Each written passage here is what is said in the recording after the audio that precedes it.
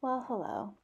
So we have an extra spot in our Zentangle Inktober artwork, and I was thinking of filling it with this pattern I saw the other day. I don't know if it's a pattern, a Zentangle pattern that already exists out there, that already has step outs. I saw this pattern on a carpet in a hotel that I was staying at, and I figured I would try to draw it. So you start off with a square-ish, sort of squarish shape, and then you go ahead and aura that squarish shape. Towards the middle of the bottom side, you go ahead and add just a straight line down. Then I'm going to add a horizontal line and create a square-ish shape right here. And I'll go ahead and aura inside this square-ish shape, this rectangle I shall say, and continue on with this pattern. So drawing another line straight down, drawing another horizontal line, drawing an outer rectangle, and then auraing inside that rectangle.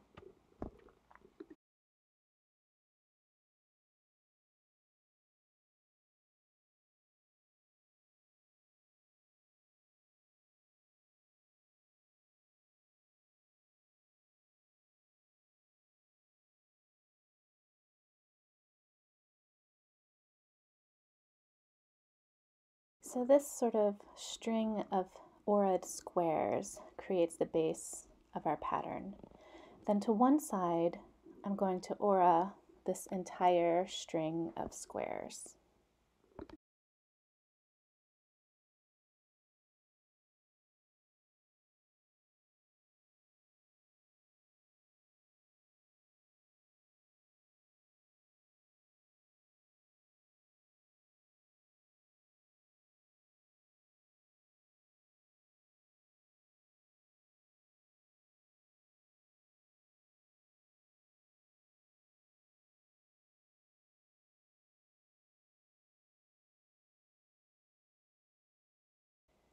Now in the space where I'm auraing just that vertical line, I'm going to extend this out to create a rectangle. So it's a rectangle that's sort of nestled in there, and then inside this rectangle, I'll go ahead and aura. And then right down here, I'll bump out again, so creating a rectangle that's just sort of nestled in there, and add an aura on the inside.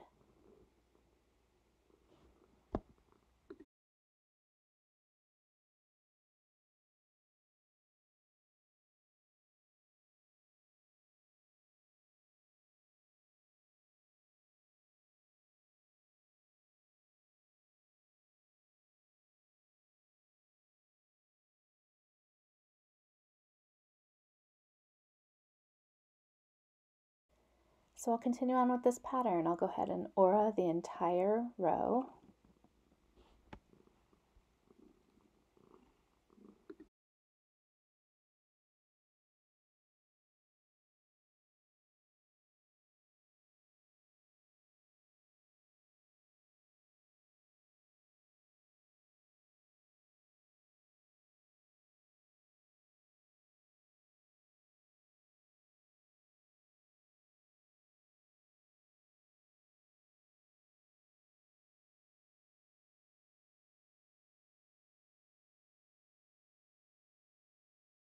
Then I'll bump out those nestled rectangle shapes and aura them on the inside. And just continue alternating these two patterns, auraing the entire row, bumping out the rectangles, auraing inside the rectangles. And you can build to one side of that original string, or you could flip your paper over and build to the other side of that original string.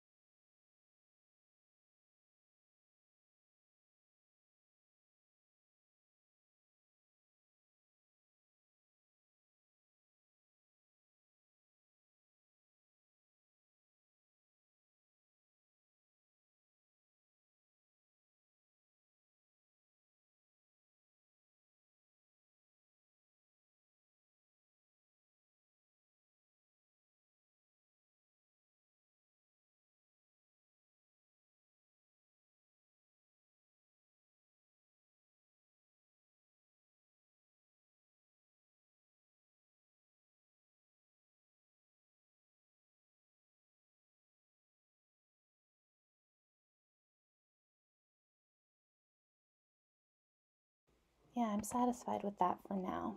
So I think I'm going to go ahead and grab my pencil and add some shading. And I'm going to shade along two edges inside these orid rectangle shapes.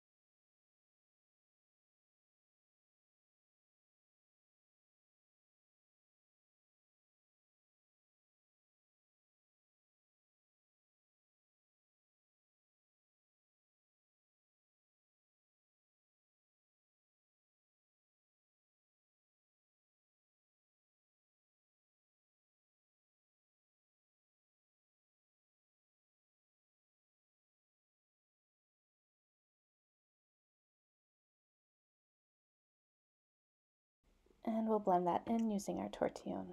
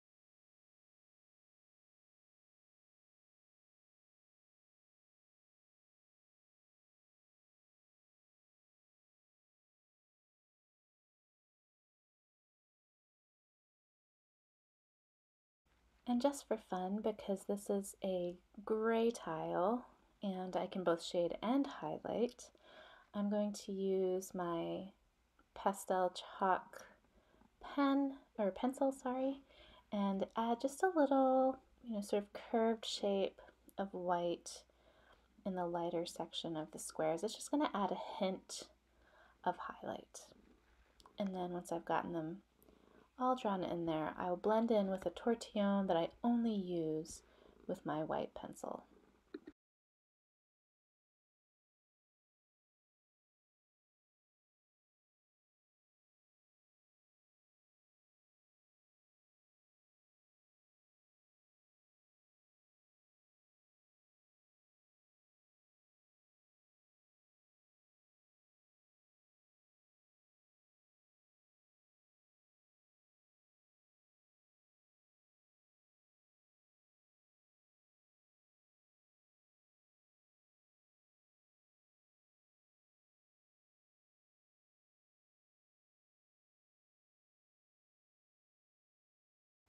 So there you go. That's our bonus pattern for today. I don't know if it has a name. I don't know if anyone else has ever created a step out for this pattern. If you know of this pattern, if you know its name or you've seen it somewhere before, please leave me a comment below. It would be really helpful. If it's something that you've never heard of, you've never seen before, it might be something that we can call a new tangle. And in that case, I'll create, some step outs so folks know how to draw this new and interesting pattern.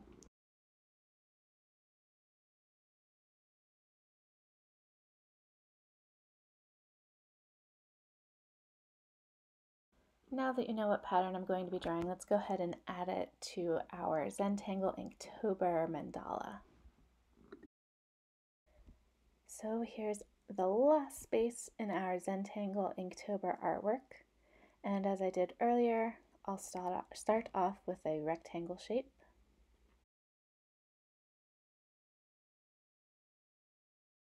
Then I will aura around this rectangle shape.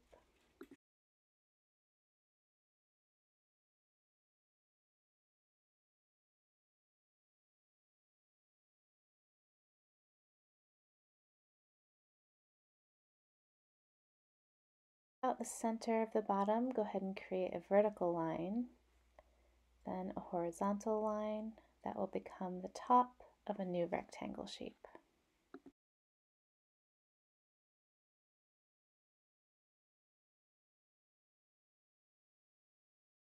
Then aura inside this rectangle shape, and this will be our sort of base row of rectangle shapes. And then I will fill in to one side and the other. So start by auraing to one side of this connected row of rectangle shapes.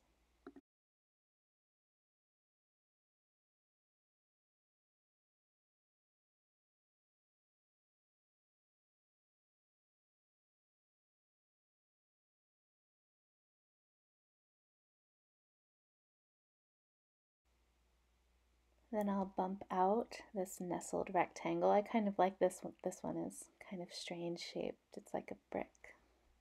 And then I'll aura inside this rectangle. So it really doesn't matter, you know, the size or shape of your rectangles, so long as they fit in. And that row is done, so I'll go ahead and aura once more and continue on.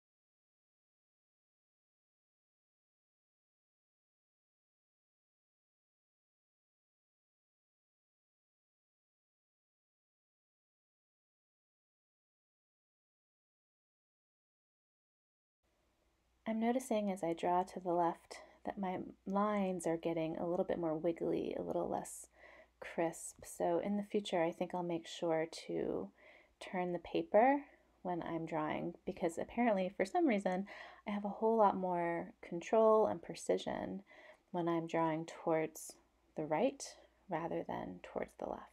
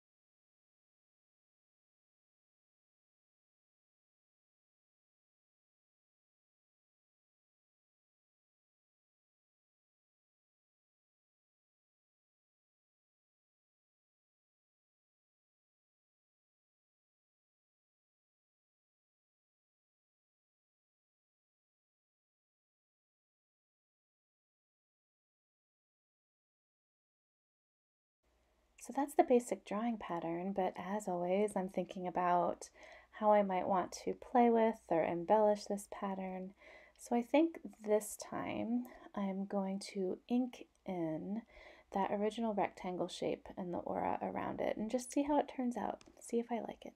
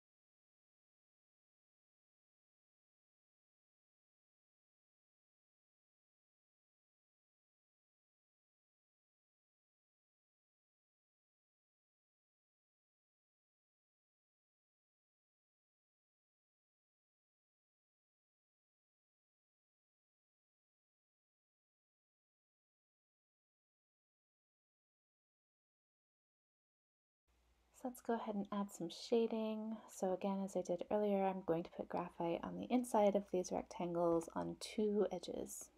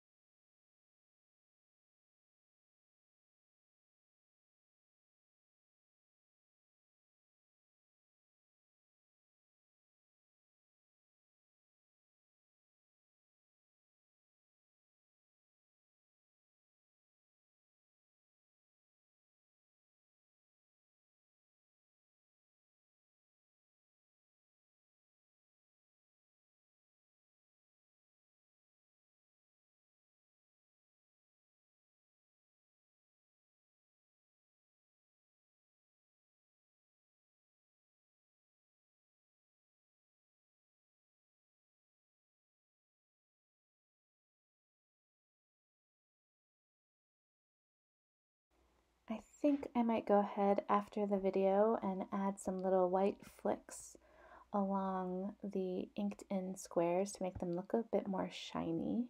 But otherwise, that's this pattern. I'm not sure what it's called. I would love to know if you've heard of it before, if you've seen it before elsewhere. But for now, we'll just call it our bonus pattern for today. I kind of wanted something that was a little bit more geometric, considering much of what we drew in our mandala was very organic and flowy. So I think it creates a really fun contrast that I can't find much elsewhere in the rest of the mandala. Anyways, thank you for joining me on this journey. I hope you have a great rest of your day, and perhaps I'll see you again tomorrow. Bye-bye.